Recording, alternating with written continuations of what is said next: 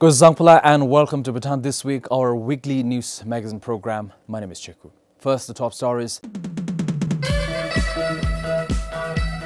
Manpower shortage delays the Phuntsholing Township Development Project. The Health Ministry to roll out the third dose for frontline workers and those with underlying health conditions. And ban on the issuance of bar licenses to be lifted once regulation to reduce alcohol consumption is ready. Now the details. The shortage of manpower is delaying the Phuntsholing Township Development Project along the Amuchu. The project by far is the biggest urban development project in the country. It is estimated to cost 21 billion ngultrum and it is going to take 18 years to complete. The Phuntsholing Township Development Project would reclaim nearly 1,200 acres of land, equivalent to more than 700 football fields. The work started in November 2018, but the pandemic put a brake on the progress since March last year. There are 5 zones, and the work is happening only in one of the zones for now, and the zone would be ready only by 2025. 7 billion ngitam would be spent to complete the zone. Until March 2020, our progress was going quite well, I should say. Our anticipated deadline was April 2021. However, since March 2020, our progress has drastically reduced to 1.7% per month, and against our anticipated progress of around 9% per month. So, to complete the remaining works that we have, we require at least 300 manpower by December. There are more than 100 skilled workers today. The Construction Development Corporation has put up a letter to the Southern COVID-19 Task Force to bring in more laborers. Currently, 50 foreign workers are in quarantine. Due to a lack of enough quarantine centers, only less number of workers is brought in at a time. Druk Holding and Investment and Asian Development Bank are funding the project. For Sonam Penjur in Phuntsholing, Kinzang Haden, PBS News. The poll day for the third local government elections will be held on 22nd December. The Election Commission of Bhutan announced the election dates on Wednesday. The Gyeog Tsokdes of 205 Gyeogs, 16 Tromde Ngotsops and the Tromde Tsokde for Samdrujongkha will be elected on the day. As per the ECB's notification, the Damoi Zomdu or selection procedure for GAP, Mangmi and the Samdrujongkha Thompen will start from 3rd November. The last day for filing of nominations by candidates is 22nd November. A candidate will get 26 days to campaign, which will end 2 days before poll day. The Election Commission will start the operation of paper ballot facilitation booth and mobile voting booth from 11th of December.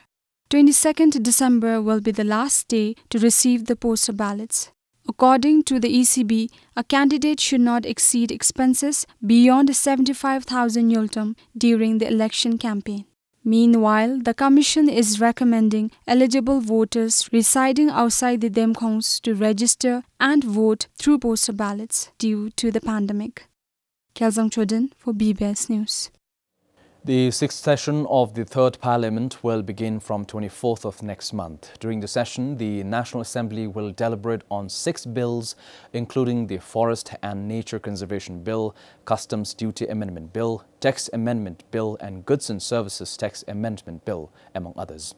A press release from the National Assembly states that the Prime Minister may deliver the annual report on the state of the nation. The session is expected to take a month. Chotendina Lusunjana Yenedin Gejun Dugi Gadegi Tinin, Ching Yunishu, Chi Chemagi, the Latin Sumbadi Usishunilla. The Tidachikara, the Dugi Gedin Renai, Chik Newtonish Chemagi, the Latin Sumbadi, the Tare Sishunilla. The Tisukara, Tarechunki Rinulu, Rasusugi Tokchungibe, that the Chalana Najimbara Usishunilla. The Tigulu Tronga, Chisol Henjugi, the Trading the Superwatch, Mount Tokchungi Katulebe. The Gejung Tiju Onzingi Lotani Niton Nishuchemadi the Tele Mount Sochungi, the natural Legel Tijib Ginude, the Chisona Lopinigi, Lerimi Sishunil. The Norge-Gangap in Samtsi has filed a case against the Home Secretary, the Dzongkhag Tsogdu chairperson and planning officer recently for alleged administrative lapses. The case is related to training for Tsokpas held in Phinsoling in May 2019 when the secretary was the Dzongda there. According to the Norge-Gangap, not informed about the postponement of the training, 3 Tsokpas of Norge-Ganggyok had already reached Phinsoling. The Tsokpas, through the GUP, had requested a clarification from the Dzongkhag administration in one of the Dzongkhag's official WeChat groups. But the Dzongkhag claimed to have informed the Tsokpas about the rearrangement. Then the Dzongkhag issued a warning letter to the GUP, Mangmi and 4 Tsokpas for reporting false information as per the Local Government Act. Unhappy with the response, the GUP wrote to the Home Ministry. In his letter, the GUP also said the training duration was supposed to be for 3 days, but instead a 4 days training was held. On the other hand, the certificate reflected as 5 days. The Home Ministry had then written to the Dzongkhag Tsogdu chairperson to solve the case as per the LG Act and write back. However, after receiving no updates from the chairperson, the GUP also wrote to the chairperson in August, but there was no response. Meanwhile, the Norge-Gang Mangmi said he also did not receive any clarification on why he was given a warning letter. The GUP claims the former Dzongda then held a grudge against him. He also said the former Dzongda then made an issue out of the construction of Chugu Farm Road. The case is currently in the Tashichuling Dunga Court. Demotivated to work, the GUP, Mangmi and Tsokpa of Jenpang Lingarnang Chiok gave in their resignation this year, which was however turned down. The Home Secretary, the chairperson and the planning officer said they have no comments for now. For Pasang Dorji in Samtsi, Samten Dolker, PBS News. Building up to the United Nations Climate Change Conference or COP26 scheduled to be held in Scotland from Sunday, the UNDP country office's final segment of the climate series started on Monday. The week-long event intends to create awareness of climate change and promote local solutions to fight the impacts of climate change. As part of the event, 14 young entrepreneurs venturing into green businesses participated in a climate-smart exhibition. The exhibition, which will last until tomorrow afternoon, showcases eco-friendly businesses including virtual tourism and the use of drone technology for climate actions, among others. It is to encourage green entrepreneurship among Bhutanese youth. The simple device actually allows us to travel to, I think, different places without actually traveling. Travel, as we know, is one of the most carbon-emitting activity because you are traveling in planes everywhere, and that's the main source of GHG emissions in the tourism industry. We have these commercial drones which can monitor the amount of carbon dioxide present in the air, but then it doesn't have that capability to purify it at that moment only. So there are so many industrial areas in our country as well. Over the next few days, the event will also see some of the country's leading institutions share their commitments to raise climate actions. Concretely, what they will be doing to turn the nationally determined contributions agenda into day-to-day action and set a clear target. And I believe it's very important now, it's time for us as a small mountainous nation to show that every one of us is making a pledge to make concrete commitment and actions at this point in time. As per a study by the NEC, the country's emission level could rise beyond the carbon absorption capacity of the forests by 2050 if businesses continue as usual. This, according to the study, will compromise Bhutan's carbon neutral status. Pupkm for PBS News. Upon the recommendation of the National Immunization Technical Advisory Group or NITAG, the Health Ministry has decided to roll out the 3rd dose of COVID vaccination. However, the dose will first be provided to the frontline workers and those with underlying health conditions. For the general population, the NITAG is considering a booster dose. The Health Ministry will conduct a screening of the eligible population before rolling out the 3rd dose for the selected group of population. The NITAG said that the dose would be necessary as earlier doses of the COVID vaccines would not have developed an adequate level of antibody. first, if there's a requirement, I think basically it will be the medical condition and frontline workers. Then after that, then the other general population will also like to see. He added that if their studies suggest a declining efficacy of the previous shots, the remaining population would be given a booster dose. We have collected the sample based on the study design, regular interval of timing, but because we couldn't test because we are looking for some funding support to buy the test kits. Once we get the test kits, so we'll test our samples. Dr. Sonawangchuk said the Health Ministry plans to roll out the third dose at the earliest. However, getting the vaccines could be challenging as manufacturers have received pre-orders till 2025. Today, a few countries have started giving booster dose to the first group of their population who received complete vaccination and those with underlying health conditions whose antibody level has been declining after 6 months of complete vaccination. For Karmawadi, Cheku for BBS News. Meanwhile, the National Immunization Technical Advisory Group is urging all eligible Bhutanese who are yet to receive the first dose of the COVID vaccines to get the jab before the end of this month. According to Dr. Sonawangchuk, the majority of the people in this group would be pregnant women and breastfeeding mothers. He said there are enough evidence that the vaccines are safe for them. If you have taken first dose, of course, second dose will provide.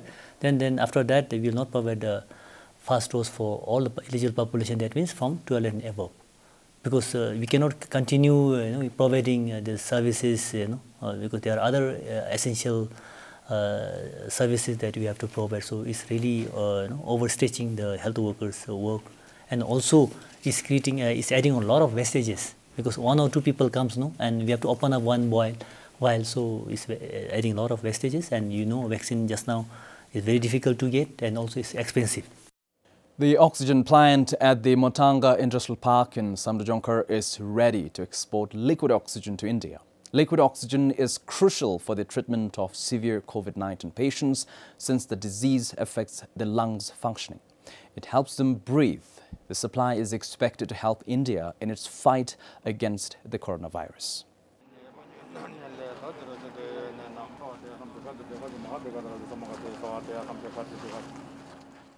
The oxygen plant was commissioned today.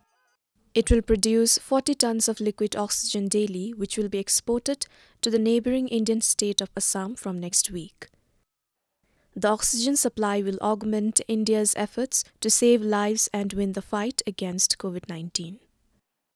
According to a press release from the SD Cryogenic Gases Private Limited, the plant's commissioning would not have been possible amid the pandemic without the visionary leadership of His Majesty. While the pandemic disrupted the supply chains of almost all the industries, SD Cryogenics plant was prioritized with the safe import of required human resources and materials to start production. The construction of the plant began in 2019.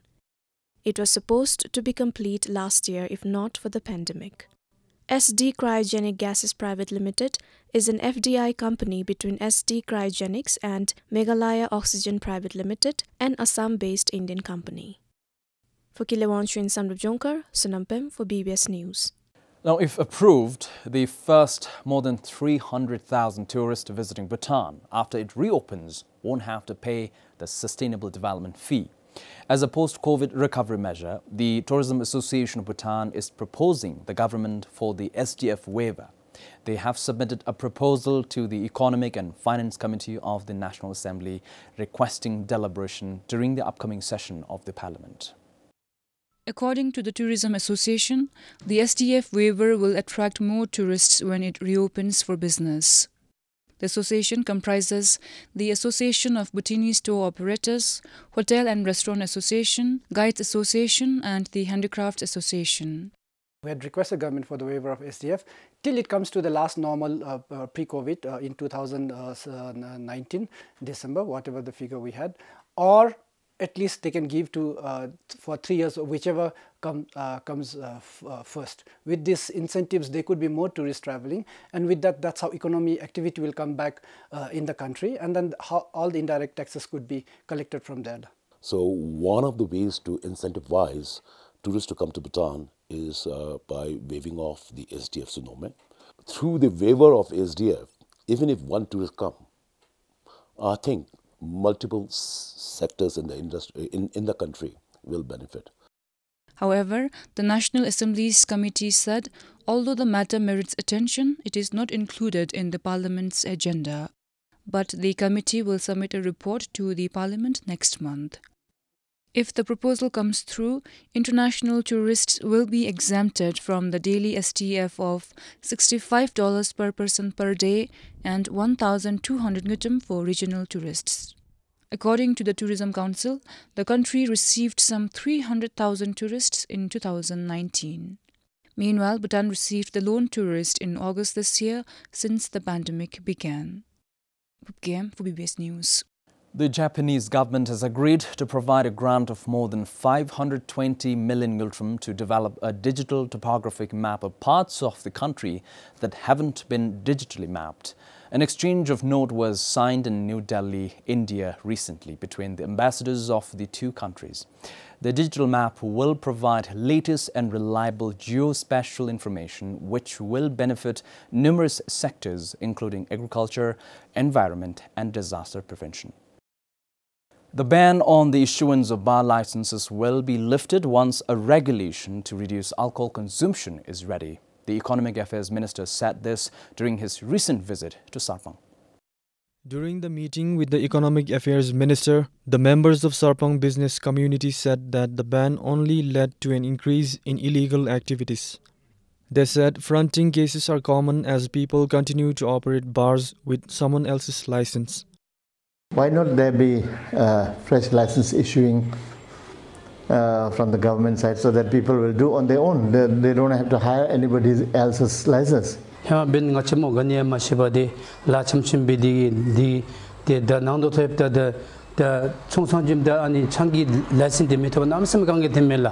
license Without a license in our name, we are not allowed to operate bars. If the government starts issuing bar licenses again, it would be very beneficial.